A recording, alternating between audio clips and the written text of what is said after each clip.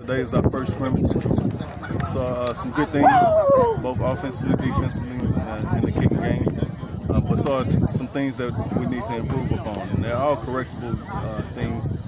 And it was good to see some of our young guys step up and make plays for us. Speaking of that, how are they adjusting? They've adjusted well.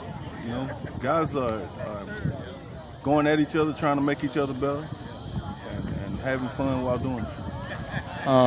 Quarterback situation. How's Bodie this? He's doing good. You know, we're just being cautious with him. We want to make sure that he's ready to go come Labor Day Classic. I know exactly what you mean, sir. I know exactly what you mean. Who has stood out as an underclassman and who has stood out as an upperclassman so far that you feel comfortable with? Yeah, underclassmen, we don't have a whole lot of freshmen that we're dependent on. This is the first year that I can say that. Wow. We don't have a lot of freshmen that we're dependent on, but we do have a couple of sophomores.